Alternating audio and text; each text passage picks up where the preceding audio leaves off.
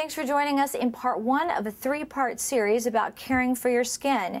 Now we're going to be joined by three medical doctors who will answer the tough questions from learning about skin cancers to cosmetic procedures.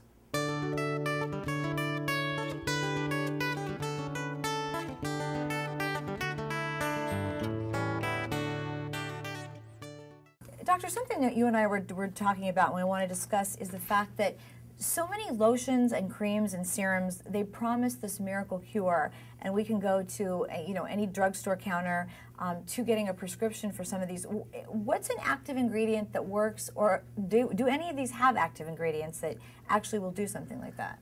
Well, that's a really good question, because most ingredients, 99% of all these ingredients, don't really do much. They're nice, they come in a nice package, so 99% of everything you buy at a department store doesn't really help your skin. They're moisturizers. Maybe by moisturizing the effect, they help some fine wrinkles. If you really want to get down to active ingredients, it's not antioxidants, it's not the moisturizers, it's not all this stuff.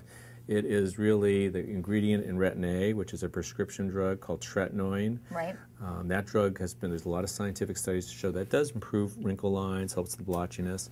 Some of the bleaching creams work, although they are only low concentrations in the over-the-counter.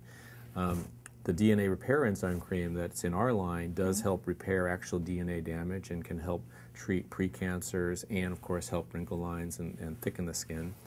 But then there's a whole bunch of new ingredients that you may not be aware of. Ingredients like growth factors. Growth factors can thicken the skin. And a lot of the aging that we get is from that thinning skin. Like, around my eyes, you could probably see it's starting to thin and get wrinkled, or on the back of my hands. And why does that happen normally? Well, we have less DNA repair enzymes as we get older. We have less growth factors as we get older. We get damage, and so the collagen thins out. So those are some of the reasons. And that thinning occurs with age, and then some of it's hormonal. So a woman who's postmenopausal, who doesn't have estrogens, that reason gets thinner. So, growth factors, loss of collagen, they all sort of impact on each other. That's why we get thinning, and then thinning does lead to wrinkles, and then that thinning look sometimes makes us look older too. But I think growth factors is a new area of active ingredients. Stem cells. There's probably more stem cells in the skin than anywhere else. So we can activate those with certain growth factors, stimulate them. That also can rejuvenate skin. And there's a variety of new things, some peptides and a variety of other ingredients. But for the most part, the antioxidants, which we've talked about for years now, has not shown to work at all. Whether you take oral antioxidants by pills, beta-carotene, vitamin E, vitamin C, it has not shown to prevent cancer or slow down aging. And the same topically, there's very little evidence. There's some evidence in test tube work and evidence in animals, but actual human clinical studies has not shown to, in any large studies, good studies, to really show that any of the topical antioxidants work, which really, sort of tells you that almost everything that's available is really sort of hope in a bottle. It's fancy packaging, but not really helpful in terms of making the skin look better. So the products, whether it's an $80 bottle of a night cream versus a $5 jar of a night cream, same kind of ingredients, or how does that really? Yeah, often they are. I mean, I would say that if you wanted to look at some inexpensive ingredients that do work, I think you can get the prescription one we talked about, Retin A or tretinoin, but there are retinols. Retinols do work, so some of the retinol products that are made by some of the less expensive companies, like Neutrogena, for example, that can be effective. Okay. Some of the exfoliating agents, maybe with a little bit of salicylic acid or lactic acid, they can help a little bit, although we've gotten away from peels. We don't use much peels in our regular practice now. Why is that? They don't seem to really help wrinkle lines. I think they exfoliate skin. They may help some bleaching and blotchiness, but they don't do what we thought it would do, which is to thicken the skin and help the wrinkle lines as much. So although I've written books on glycolic acid and was really an advocate 25 years ago, 20 years ago, I haven't done a glycolic acid peel in my office for ages, and because the technology is improving. One of the reasons that medicine's so expensive is we now have expensive technology, which in our field is expensive lasers. talking about, I want to talk about the lasers also, talking about the creams and so forth, when you talk about maybe being 16, 17 years old, what should a regimen be for a girl or a boy as far as keeping their skin clean, and should you start using certain products that early versus later on in life? Now, that's a great question, because I know you usually don't get that, and people don't think to start using creams at 16 or 17, but you're right. That's, of course, a time when you use a good broad-spectrum sunscreen. And that's a little confusing now, because the FDA has sort of backed away from enforcing it till the end of the year. But by the end of the year, if you use a broad-spectrum sunscreen, that means it blocks UVA, and that's a great thing for any 16, 17-year-old, or even younger to be using. And then at nighttime, if you were to start really repairing sun damage, say you're picking a 16 or 17-year-old that gets a lot of sun, then I would use the acne drug, tretinoin, which is also FDA approved for photoaging or sun damage. I would use that every so often because it helps acne and it helps sun damage. I would use our DNA repair enzymes, because even at that age you're getting DNA damage, and you can repair that. DNA repair enzymes even repair a sunburn within hours. So any DNA damage can be repaired quickly. So I would, alternate those, because most people can't tolerate the tretinoin more than 2 times a week. They get peeling and exfoliation.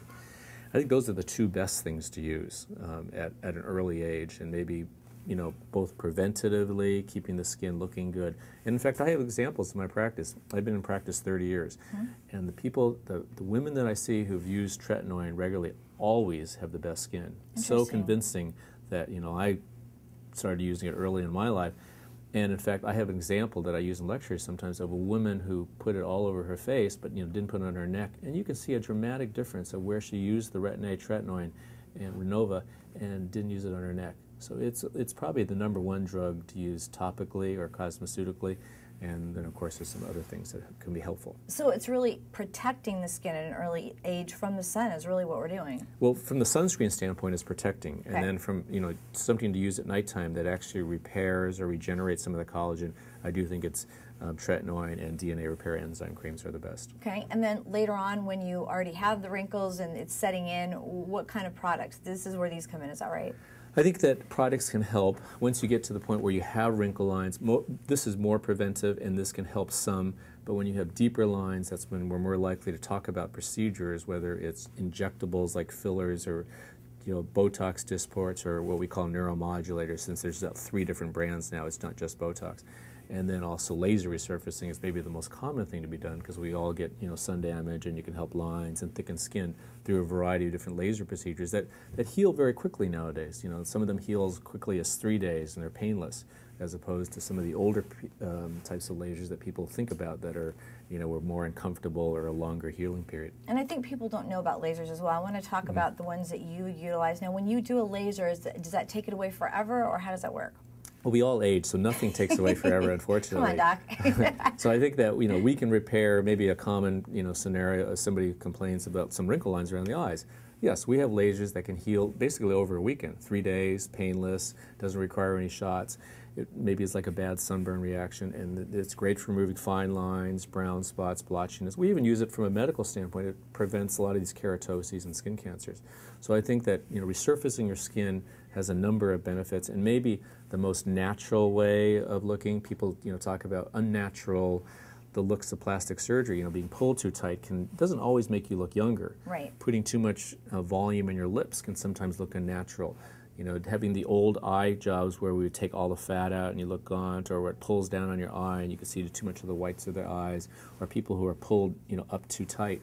Those are the things that people are always afraid of, and every day everybody says, well, doctor, just make sure it looks natural. That's probably the one of the most common things I hear every day. Give me more Botox, but make sure it looks natural, right? Exactly, yeah, that's a common.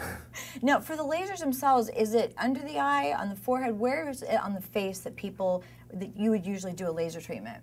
Well, the most common thing is actually laser entire face.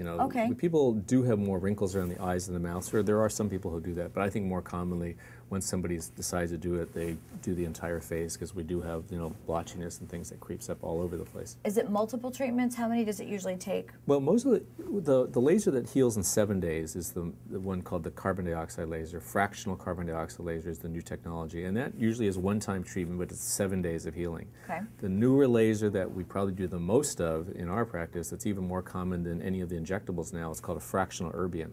And just by word of mouth, people are really happy because it's painless, it's fast healing, and it does do a lot of good in terms of the wrinkle lines. Some people, one scientific study even showed that around the eyes it was equal to the big laser, the CO2 laser. It may not be as good around the mouth though, so it depends how deep the wrinkle lines are. If somebody's on the older side, I might recommend the fractional CO2, but if they're on the younger side, I might recommend the fractional erbium or the 3-day healing laser. And when did you first find out about the lasers, and when did they kind of come into being used?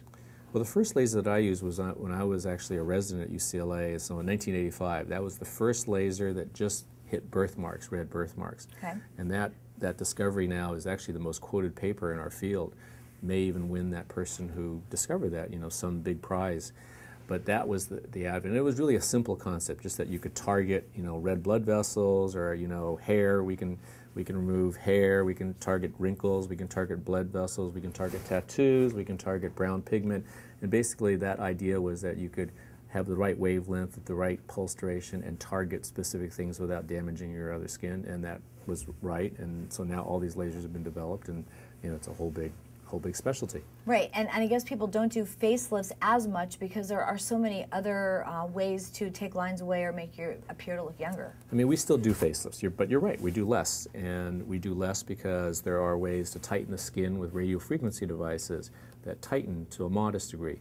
We are better about taking care of our skin using these creams, the thickened skin, you know, tightening around the jowls that are as good as some of the procedure-oriented procedures, because if you thicken the skin along the neck and along the jowl area, it actually tightens the skin.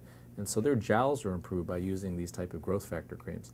So I think you're right, there's less. And then a lot of times people used to think that, you know, you're sagging, but it isn't always sagging. Sometimes it's the loss of volume, like I'm losing some of my cheek fat, and that causes more drooping. But if you can replace some of the volume, then, you know, that picks everything up. It also looks better. You know, as we look older, or as we get older looking, it's sometimes that gaunt look, which is sometimes why a really thin person can look older. A heavier person, you may not want the extra weight on your body, right, but a heavier person on their face looks young. So how does it work to actually thicken your skin? How does he? Well, the growth factors, among the many things that we have less of, you know, we have less of certain hormones. Well, we have less of epidermal growth factor. So that causes the thickening of the collagen. If we have less of it, we can replace it with this human epidermal growth factor that is bioengineered. It's in the cream. We put a little bit of that on, and that can thicken the skin. As does tretinoin, retin-A. They also thicken the skin too, but as does laser resurfacing. All those things thicken the skin, as does some of the injectables like Sculptra is another one that thickens the skin. Okay, so show us your products and how they're used. Well, I think the most important thing in terms of a health benefit is DNA repair enzyme creams, because we all get sun damage, or you and I growing up in California, yes, you know, playing a lot of tennis, doing all these things. And the best products for that is to repair that with DNA repair enzymes. Since we have less than that as we get older, these two products actually repair DNA. You know, the Nobel Prize was awarded in 1953 to Watson and Crick, who discovered the triple helix. Those little molecular structure actually gets damaged by sunlight. It could be damaged by pollution, it could be damaged by chemicals. We all have enzymes that repair that, but we have less and less. There are actually studies to show that in a syndrome of kids who are born without DNA repair enzymes, this exact formula actually, put it on their skin, can repair them so they have less basal cell carcinomas, less melanomas, less precancers by it working. Now, as a side result of using this, not only does it repair your DNA, it makes your skin look better because it thickens it, and it you know, prevents sunspots, or, you know, removes some of the sunspots or blotchiness. So these are probably the most important things. Maybe I should even qualify. The most important thing is to prevent sun damage is to use a good sunscreen. So this happens to be one that lasts longer than 3 hours. It's greater than 30. There's other great sunscreens out there, as you know, though, and, you know, we, as dermatologists, we often recommend inexpensive brands, even like Neutrogena, Vino, things like that. But that's probably protection. And then along the same lines, there's DNA repair enzymes in the eye. The difference around the eye is we have some moisturizers and some peptides that stop some of the wrinkle lines a little bit and moisturize with beta-glucan. So that's a slight difference in the formula there. And then finally, we talked about skin thickening. So much of looking younger is thickening the skin, whether it's all these things. And this is the growth factor serum. It's a human epidermal growth factor derived from Iceland, because there they bioengineer it from barley, since they grow everything in greenhouses, as opposed to here we make all our bioengineered products of E. coli, which is a bacteria. So that's really the line. In addition, there's a cleanser, and there's a scar cream, and then this is a traveling kit. Interesting. Well, I know when you put all this together, you must have done a lot of research to find out which products you liked specifically. Yeah, this really resulted from research. The real reason that we started doing this is to prevent cancer. So we have part of our practice is a skin cancer practice. We prevent cancers by using these type of things. We treat their actinic keratosis by using this. Their skin looks better, but also it actually is preventative in a sense. So using these products is helpful, and that's how I really got into it. Is I had NIH grants for skin cancer. I was interested in preventing cancer, and then of course I treat cancer surgically.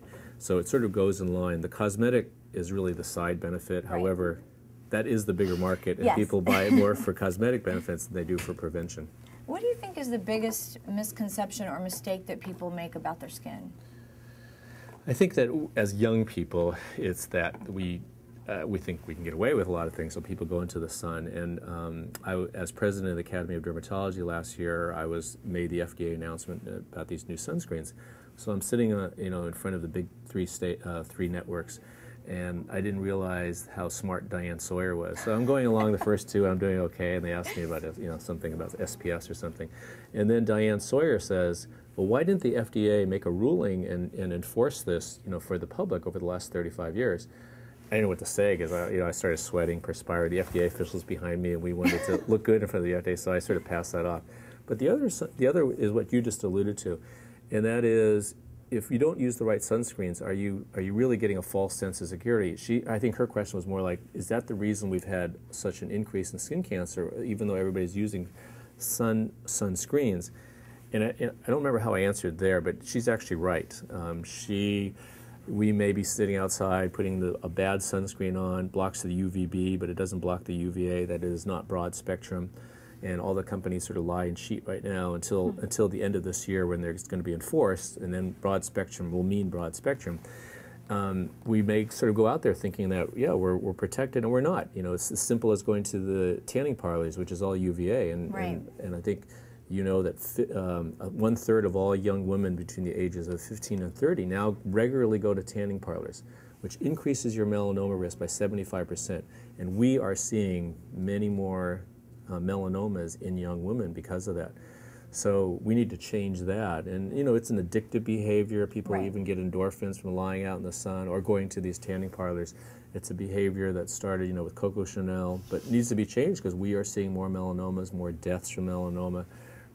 Maybe that, out of all the things you asked me, that's probably the most important thing from a public health standpoint. Right. Not only that, are you seeing more facially than more skin cancers on the face now as well, or? Yeah. Well, the people who go to tanning parlors, of course, they can get it. They're all over, anywhere. Right. But we do, and a lot of the aging we're talking about is from the sun too. The long wavelength light causes a lot of this thinning of the skin and causes the brown spots, and so people will look better. We as dermatologists and as president of the Academy of Dermatology, we were trying to think maybe we get through to these young girls by saying, not worried about that they're going to get melanoma, but that they'll look really ugly and have lots of wrinkle lines. That may be more convincing to them. We're not sure. Talking about different kinds of skin, can the same kind of products be used, or do you have to change them up a little bit? It's a good question because everybody always wanted, do you need different products for different skin? In most people, the difference between your skin and my skin, no, you use the same products. You use one for protection, a sunscreen. You use a product to prevent wrinkles or to treat wrinkles, and it's really the same. However, somebody who has fair skin or lighter skin like you compared to myself, you may get some of these spottiness earlier, or I may be more likely to get blotchiness instead of the wrinkles, or there are some differences, but we basically treat it the same, which is tretinoin, DNA repair enzymes, growth factors, some of these newer things, or we use lasers and resurfacing techniques. When somebody comes to you and they don't know if they want lasers, they don't know what kind of procedures they're going to need, how do you sort of go about that and assess it? I try to summarize them into 3 different categories. Resurfacing procedures, which I think we dealt with most of them in talking about it. Yeah.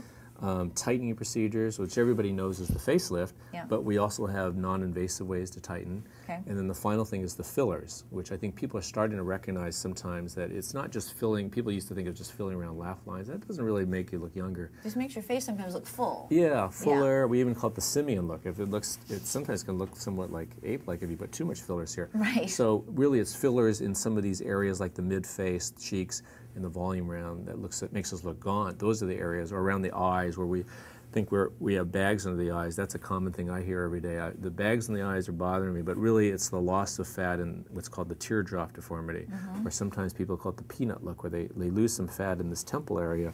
So putting fat up here actually replaces that and makes them look younger. So some of these volume effects, so resurfacing, volume things, or filler type things, and then tightening procedures are the three things we do. And generally, you know, it's actually, patients and I usually agree pretty quickly what is the most important if you had to rank things in priority. Or some people need all three, and you know that's not uncommon either. Right. Well, of course, everyone in Southern California, youth is a very important thing here. Everybody wants to look younger, but I guess the preventative is the most important thing, to stay away from the sun and prevent skin cancer as much as possible. What about as far as eating and drinking? I know water is very good to hydrate your body and your skin. I'm sure you talk about the nutritional. Yeah, nutrition is very important, and we use that as part of our practice, and that is, you know, treating from the inside out. So right. I think that, you know, eating well, not that, I didn't mean to say antioxidants are bad necessarily. I more or less said there's no proof that they really do a lot. Right. But there is proof that eating fruits and vegetables, eating antioxidants naturally prevents cancer, slows down aging, and I think that's very important. We need to eat well. We don't need to be eating poorly. Right. We think that, you know, some of the hormonal things that matter, you know, things like bioidentical hormones that, you know, maybe are not in the mainstream, have a lot of potential. We know stem cells is the answer to a lot of diseases, but we inject it as doing cosmetic medicine. We actually use stem cells when we're injecting fat, and and we know that even in the last 20 years, when we inject fat into an area, the overlying skin looks better because some of those are stem cells, some of the fat are stem cells. So stem cells, nutrition, as you say, I mean, sleeping well is probably one of the most important things. Oh, yeah. These are all sort of common sense things, but they do play a role in making the skin look better. It's amazing when you think about it, because everybody wants that quick fix, but it is sort of a lifetime process, isn't it? It is. I mean, I have patients who, you know, who started these anti-aging treatments who were going to do a facelift or some cosmetic procedure with me. By starting the bioidentical hormones, by starting some of the anti-aging treatments, their elasticity and everything suddenly got better. They didn't even need the procedure. They looked so much better. So if we forget that sometimes doing all these other things matters as much as any procedure, and this lady that I can think of actually decided not to do it, and I agree with her. She looks so good by doing all these other things. We are back talking about outpatient cosmetic procedures. From Botox to fillers, we'd all like to turn the clock back a few years. So which treatments work best, and when can they become dangerous?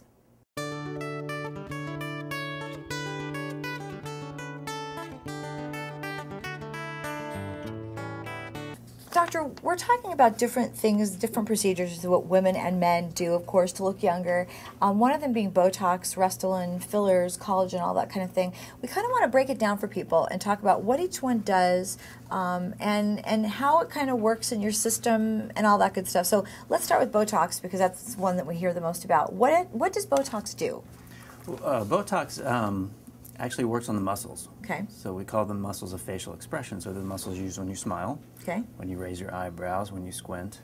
And it can actually chemically weaken those muscles, is essentially the way it works. As we use these muscles over and over thousands of times a day, what happens is you're really compressing the skin overlying the muscle. And over time, what happens in that compression area is you form a line, you form a wrinkle. Okay. So what the Botox will do is, it's a simple injection in the skin. Okay. The chemical itself actually gets into the nerve endings that control that muscle, weakens the muscle, relaxes that muscle, so you're not really forcefully creating that line again.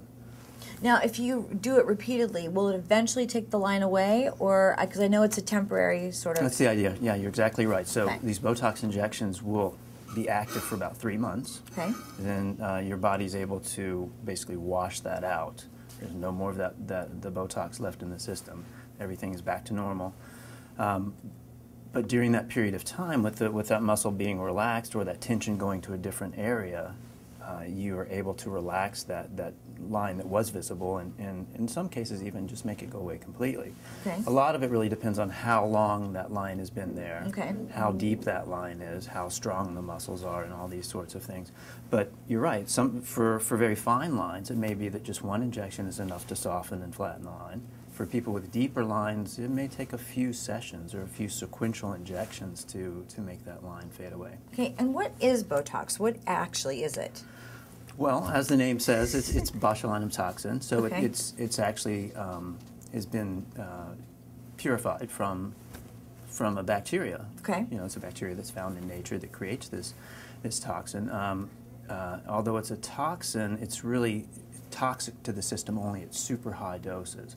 So the amounts we're using are really thousands of times lower than anything that could be, you know, dangerous to the system. Okay, and Dysport, is that another form of Botox, or It is. what's the difference? Yeah, so there's actually now in the U.S. 3 different botulinum toxin type A. Okay. There's Xeomin, Dysport, and Botox Cosmetic. Do you prefer one over the other? What's the biggest difference? Or You know, chemically they're nearly identical. Okay. As I said before, they're synthesized, they're generated, they're created in a lab, and you know, to make them compatible and useful, there's very small carrier molecules that are added to them. So there's very subtle differences, but as far as effect goes, I think they're essentially equivalent when used in appropriate doses and proper injections. is it a preference for the physicians, or how do you decide which one to use on? Sometimes. Okay. Some people may have a preference depending on the area. Some Okay. physicians may feel that, say, around the eyes, a particular product may work better. Some patients have a preference. Okay. Some patients who have tried both of the products may feel that one of them works better in their system than the other, you know, which is, I think, a valid statement. So yeah, it may be that some people find that one works better for them. Okay, why is it that when you do Botox, it doesn't show up right away? Where does it go? What happens to it in that few days? It really has to do with the science and the chemistry behind it. The nerves that control the muscles have created and synthesized all the necessary molecules to make that muscle work. Okay. The Botox goes into that nerve ending muscle system very, very quickly, but it takes a little time for it to actually have that effect, to have that block. It's a chemical blockage that happens in there, so it sort of has to overcome the part of the system that's already established and created. So there's a little delay. It's about 5 to 7 days for that for the Botox to fully kick in. Is it and see the different effects. for everyone, or is it about the same? Well, there's a bit of a range, but usually 5 to 7 days is pretty normal for everybody. Okay. So typically what we'll tell patients after an injection is, in a week, look in the mirror, go through your expressions and your exercises, and you should see that, you know, they're softening. As you're trying to make this effort to squint or raise your eyebrows, it's just not happening as much as you would normally see. Okay, how do you know where on the face to put the Botox versus a filler, which I also want to talk about as well? Mm-hmm. Where do you use what? Well, again, so Botox is used for facial expression muscles. Okay. So the most common area is here. Mm-hmm. Some people call it the 11s. Right. But it's called the glabella, and they're the muscles that really bring the eyebrows closer together. Other areas are forehead, for treating forehead lines, and crow's feet. So these are the 3 most common areas. Okay.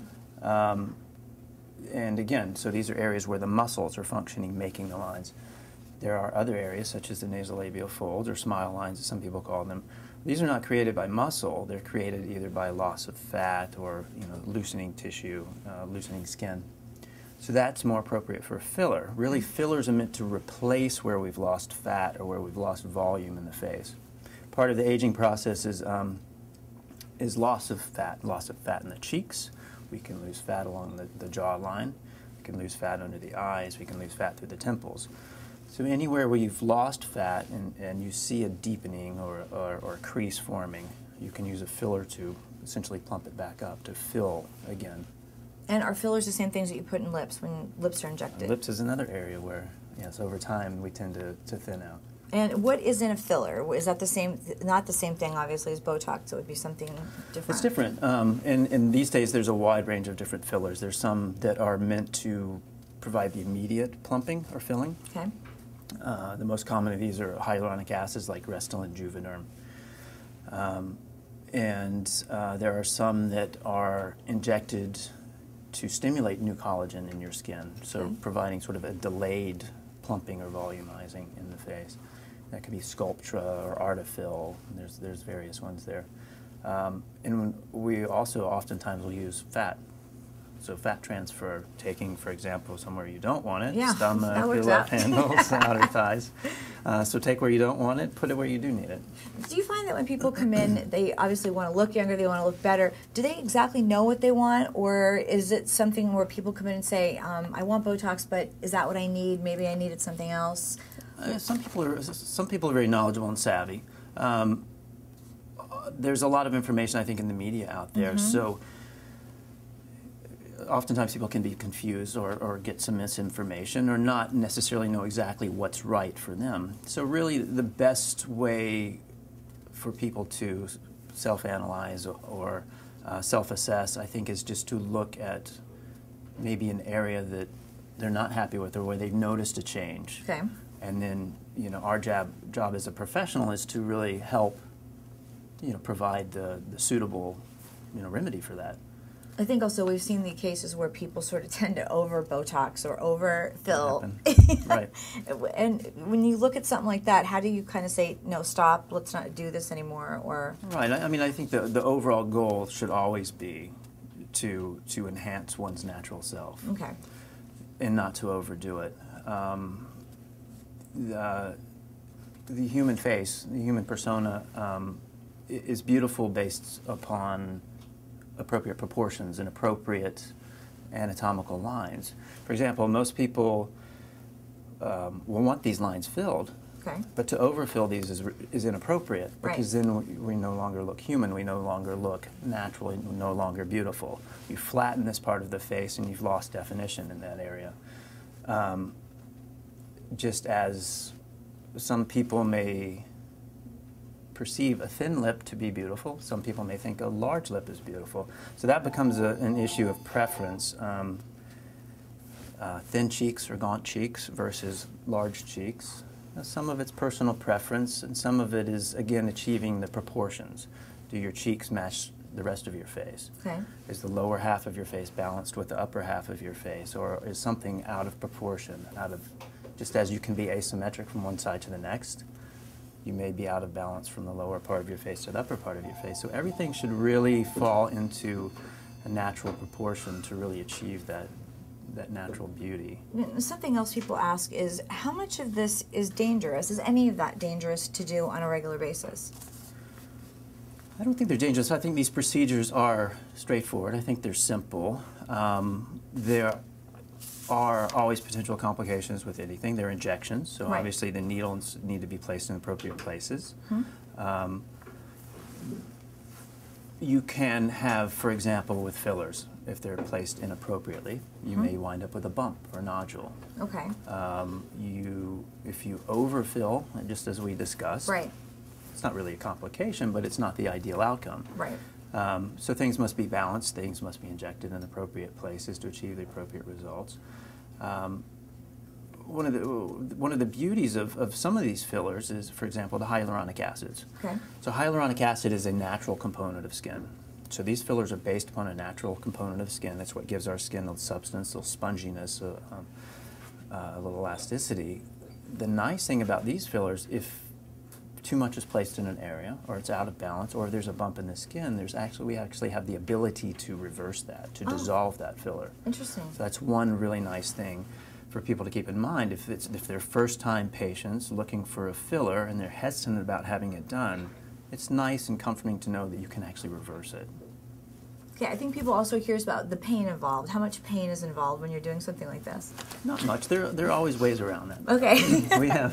we have anesthetics that in topical form, or we have injections, and for certain areas. Many of the fillers these days actually have an anesthetic built into them, which makes it more comfortable for the patient. Ice packs. There's lots of ways to make a patient comfortable. Some areas are a lot more sensitive than others. Okay. The lips, for example. Right. Can be very sensitive, but cheeks and under eyes and forehead and so forth, it's very easily tolerated. You know, I read recently that Botox has been around for a long time, but now in maybe the past 5 to 10 years, we hear a lot about it. But it's been around a while. Can you talk about that? Yes, it's been around. I think it just celebrated the 10th anniversary of the cosmetic. Okay. But even before that, you know, use in treating stiff necks and eye spasms and these types of things. So there's a long history. There's a very safe track record with it, lots of research behind it and the development. Allergan, the company who you know, was first to develop it, has done a wonderful job as far as researching it and providing quality control. And in my mind, it's a wonderful medication. It's very, very safe, and when used appropriately, you know, any possibility of side effects should be really at an extreme minimum. Okay, and when we're going to actually watch you actually inject somebody today. Right. When you're doing that, is it always the same places, or does that change over time, or how does that work? The basic injection points are the same. The true artistry, I think, comes in matching the dosing to the patient. There are basic muscles that everybody has, and those are the major targets for the Botox. But you can tailor-make the treatment to an individual patient. Okay. Some people have very small accessory muscles in the mid part of their face. Some people may have other areas where they develop lines. Okay. On the side of the nose, we call them bunny lines from when you squint. Sometimes even using Botox in the upper lip for some of the fine lines around the mouth. Some people may have very strong muscles around the eyes or very strong muscles in the middle part of their forehead, so the dosing needs to be adjusted just right for those patients. Some people's eyes, they complain of drooping, or... Right, so you can actually use Botox in many patients to provide a little bit of a brow lift. Okay. Yeah, so it's another fine, technical adjustment there that you can do and really get a nice lift, a nice opening of the eyes. What about under your eye? Under eye, too sensitive, or? It's a little tricky. For some people, it's appropriate. A very, very tiny little dose right underneath the eye. But that's a very small subset of patients. Too much Botox in that area, really, you can result in a droopy lower eyelid and some dryness in the eye. Okay. So that's something that needs to be used really only in very well-trained hands and only in the appropriate patient. Do doctors always perform the injections, or do nurse practitioners do it? I mean, we see Botox parties, and you see women going in with full makeup on their face, and it just doesn't seem clean or healthy or something. Right. Obviously, the environment's important. So, it's a sterile environment. It's an injection through the skin. So long as the skin surface is clean and all the instrumentation is sterile, then I think that's fine. Most of the injections are done by physicians, although there are nurse practitioners and physician's assistants, as you said, that have been trained to do the injections, and I think are qualified to do the injections so long as they've had proper training and experience. Okay, yeah, because that seems like a big thing. We hear that all the time about these parties that they have at people's houses, and I'm like, you're not going to a doctor's office? Wait a minute. Yeah, certainly is not something I would recommend. Yeah. And truthfully, there are probably many people out there who do these injections and perhaps are trained to a certain extent, but I would always advise people to look into the background and the training of anybody who is potentially injecting them. Yeah, maybe not with a glass of champagne. It's really not a good idea. Afterwards, it's always fun. Aftercare after the procedure. I usually have my patients ice afterwards, just to minimize any swelling at the injection points and prevent any bruising. There's no bandaging, so there's no bandages that we use, but we do ask that people refrain from strenuous exercise or lying down for a period of several hours, just because we don't want the substance, the liquid there that we've injected, to migrate to other places. We really want it to stay right where we've injected it. Sometimes there's bumps. There'll be little tiny bumps because it is a liquid, a solution that we inject in there, and you get a tiny bit of swelling just from the puncture. But that really dissipates and goes away in probably a matter of an hour, especially with some ice afterwards. Best thing to remember is to avoid any blood thinners or aspirin or ibuprofen, any medical blood thinners, these types of things before, because it just increases your chance of maybe getting a little bruise at the injection site. Good information. Yeah. Very good. So really not a lot of pain. No. And good results, and it's safe. Absolutely. Very good.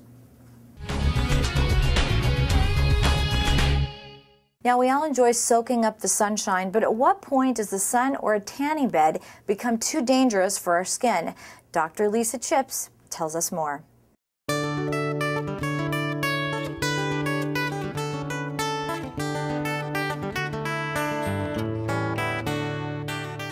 When is too much sun too much? I mean, some of it is vitamin D, it's good for us, but when does it become too much? Well, as we get older, we all see the effects of aging on our skin. Right. But most patients, when we look at them, you can see the difference between sun-exposed skin and not sun-exposed skin. And even at an early age, if you look at somebody's uncovered areas versus their covered areas, you can see the effects of the sun on the skin. What kind of things? How does it look different? The sun-exposed skin is darker. Okay. It's going to have uneven pigmentation. It's going to have uneven blood vessels or red splotches to it. It will probably have more moles, more brown spots that patients dislike, more wrinkles, all of those things. The sun has two kinds of ultraviolet radiation. There's UVA and UVB. UVA is radiation that comes through our window glass and that sunscreen doesn't always protect us from. Okay. And UVA contributes to aging and a lot of the aging signs, the wrinkles and the sunspots and the brown spots on the skin. And chronic low-dose UVA radiation also contributes to some skin cancers. Okay. Whereas UVB causes the sunburns, and that also contributes to other kinds of skin cancers. So they both are harmful in their own way. So it's not just the sunburns that matter, but the chronic, everyday, low-grade sun exposure can contribute to squamous cell carcinoma and other malignancies of the skin. So is it ever okay to sit out in the sun, to enjoy the sun, or is it something you really should not do without some kind of a sunscreen on? We should all be cautious, especially in Southern California. Right, We should all be cautious of the sun. We're getting plenty of sun just going day to day, you know, on the freeway and to the markets and to our appointments and to work. We're getting enough sun to get vitamin D. For those who are deficient, we recommend supplements of vitamin D, not going to the sun for your source of vitamin D. And most fair-skinned people especially should be wearing a sunscreen every day to protect against those harmful rays. I heard once that if you are somebody who's been out in the sun and you burn your skin, that years later that is so much worse than just getting regular doses of the sun. That's why I was asking about the burning factor. So sunburns increase the risk of basal cell carcinoma and melanoma. And the chronic low-dose sun exposure, we believe, contributes more to squamous cell carcinoma. But all three are bad. Okay, let's go right to the tanning bed question here because we read so much about tanning beds, how bad they are for your skin. Sometimes you read things that say they're safe, especially if you go to a salon, they're good for your skin, they're better than the sun. What is it that's damaging about the tanning bed and how does that all work? Tanning bed is pure ultraviolet radiation. So it's the worst rays of the sun all packed into one unit. Okay. So it takes a lot less time in a tanning bed to get the sun damage to your skin. A tan is your skin's reflex saying that it's damaged, that you have damage to the skin. So a tan is a reflex of your skin to indicate that it's time to back off of ultraviolet radiation. So tan is actually not healthy for Even your though skin. we think we feel healthier if we're a little tan, but how did they get approved to be on the market? I know there's a couple of states that are trying to get them banned now. I don't know what the approval process is. That's not my area of expertise.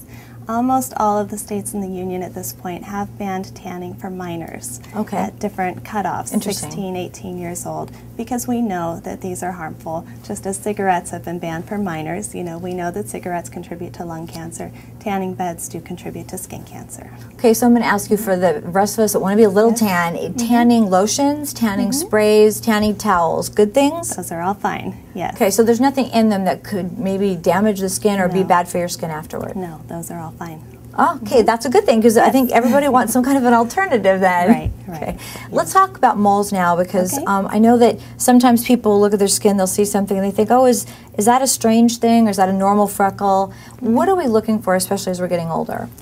So we teach all of our patients to look for the A, B, C, D, E when they're looking at moles. Okay. A is for asymmetry. Any mole that's asymmetrical, that doesn't look the same as on one side as the other, should be checked. Okay. B is for borders. Anything with irregular borders, such as scalloped edges or little extensions coming off of it, needs to be examined. C is for color. Most abnormal moles have multiple colors to them. So if you see darker shades of brown, lighter shades of brown, black, white, red, blue in a mole, then that should be checked. D is for diameter, anything bigger than a pencil eraser or 6 millimeters. And E is for evolution. If you're seeing changes in the asymmetry, the borders, the color, or the diameter of a mole, then you need to see a board-certified dermatologist and have those moles examined. When you have patients specifically that have these over a period of time, do you take pictures of them and then you can sort of look at them over time? Absolutely. How do we get freckles and moles? How does that sort of happen? We don't know. Okay, interesting. Okay. There are ongoing studies. There's a study now at the University of Colorado where they're counting moles in children every year. Okay. And they're finding a correlation between sun exposure and the number of moles. So part of it we know is from childhood and from childhood sun exposure. Part of it's genetic. You know, there's a good genetic component to moles.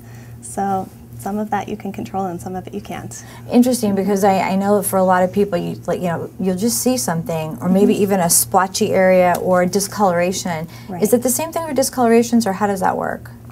Discolorations occur with sun damage, and some of them are not bad for you, and some of them are. So again, if you have a new discoloration on your skin, you should see a dermatologist. There are great resources available online for patients. The American Academy of Dermatology has good patient resources. The Skin Cancer Foundation at skincancer.org also has a lot of resources for patients.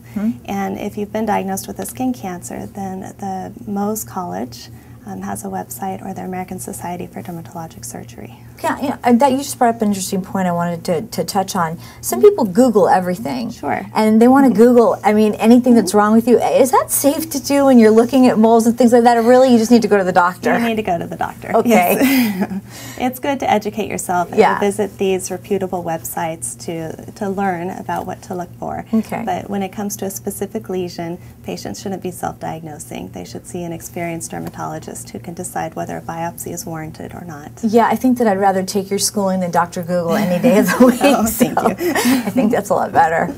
How does skin cancer directly occur? How does it happen? Well, there's damage to the keratinocytes, which are the skin cells that make up the different layers of the skin, and that damage comes from ultraviolet radiation primarily. Okay. When those cells are damaged, they start to proliferate and try to make more of themselves, and when you have too many of those damaged cells, then that's a skin cancer. And that's true for most of the non-melanoma skin cancers, like basal cell and squamous cell carcinoma. Okay. Melanoma is a little bit different because it originates with the pigment cells of the skin instead of the regular skin cells. And so part of that is genetic, and a part of it is, again, from sun damage and ultraviolet damage to the DNA of those cells. We hope that you've learned how important it is to take care of your skin. Remember, your skin stays with you forever, so learn how to take care of it for a lifetime. I'm Maria Serrao, and we'll see you next time around the Peninsula.